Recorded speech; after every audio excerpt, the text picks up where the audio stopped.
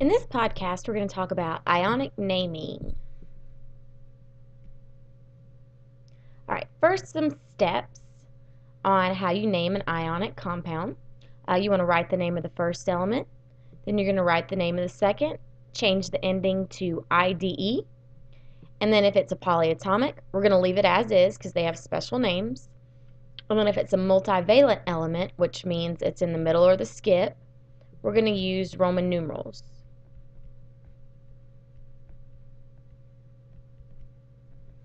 Okay? Alright, so a couple examples. What is the name for the compound formed between sulfur and iron? Okay, well first off, let's go ahead and write the formula just so we can review that a little bit. So we got sulfur, he's got a 2- charge. And then we got iron, and he's got a 2+ charge. Okay, iron needs to go first because he's the positive one.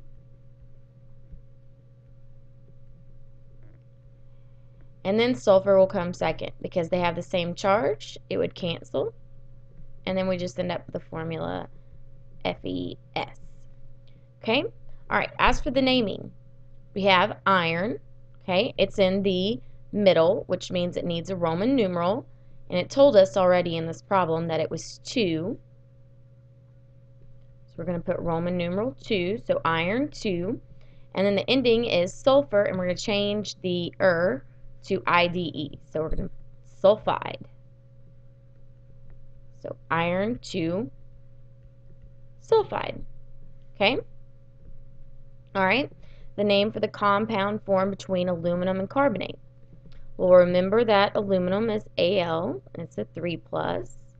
Carbonate is polyatomic, CO3, 2-, and then we swap and drop just to remind ourselves of some formula stuff.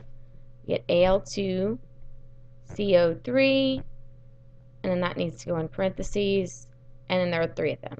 Okay? Alright, and we would name this aluminum, and then aluminum is not in the middle or the skip, so we don't need a Roman numeral. And then CO3, that's a polyatomic, so we just name it as is. So aluminum carbonate. Okay? Alright, last set of examples. Alright, we have, what is the name for NH4SCN? Okay, well this looks kind of crazy at first.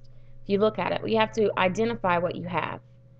NH4 is a positive polyatomic called ammonium.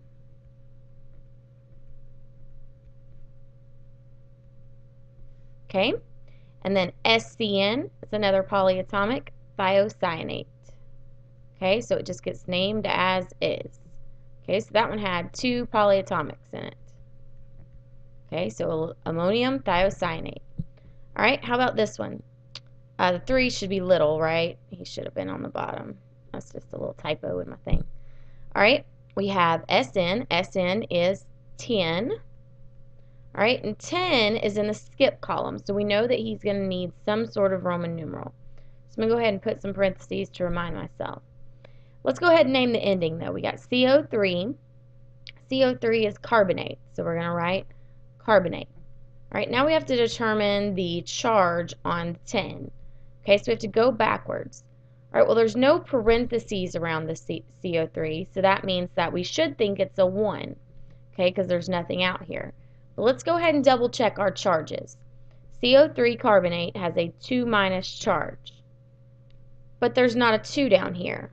So if there's not a 2 down here, that means it had to have canceled. So that tells us that SN's charge had to be 2+. They canceled, and then you end up with SnCO3. Okay, so our charge on 10 is 2. Okay, alright, and last one. What's the name for NaI? Well, Na is sodium. Sodium is in the 1+ column, so he's not in the middle or the skip, so we don't need a Roman numeral. And then I is iodine. And we're going to change the ending to IDE, so iodide. Okay, so sodium iodide. Alright, and that's all there is to covalent naming.